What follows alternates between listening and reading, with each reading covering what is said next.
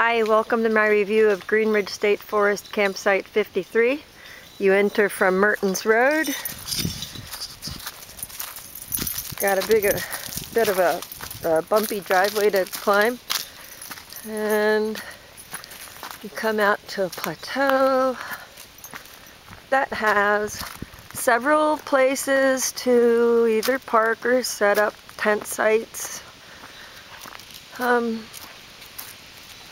Hurricane Michael was last night, so it rained all night long. I put my tent over there.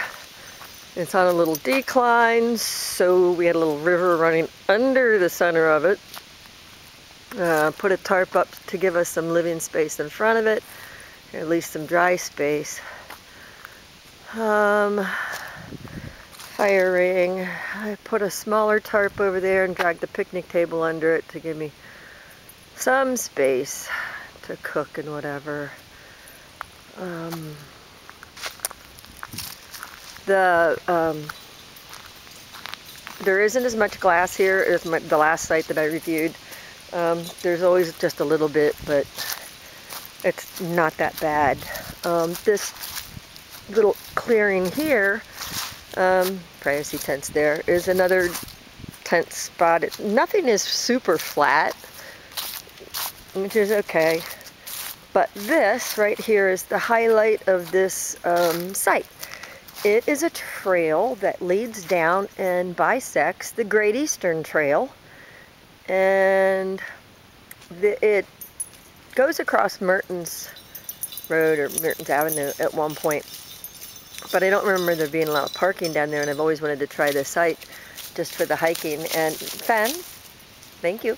And we hiked it this afternoon, and because it was so blithering wet yesterday, my foot sunk almost to my ankle in mud at one point, and the exact same foot went into the creek twice on creek crossings to kind of wash it off, but now I'm walking around with one soaking wet foot.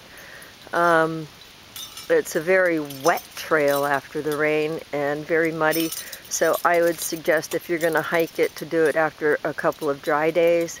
It does kind of follow along a creek bed. It was really nice down in there. It's down in a ravine. We didn't hike it all the way to the next road crossing, which was Green Ridge, but we went a mile or so, and it was nice. That's the whole reason we always wanted to try this site, and it's always taken, and now I can see why, because your back door has a great trail behind it. So yeah, now I'm spreading that out there for everybody else, so I'll probably never get a chance to stay here again. But I think if you try it, you'll like it if you want to hike. If you don't want to hike, it's not very private. Cars can see you as they go up and down the road.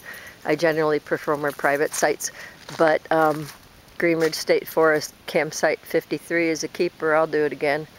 Thanks, and have a great day. Bye.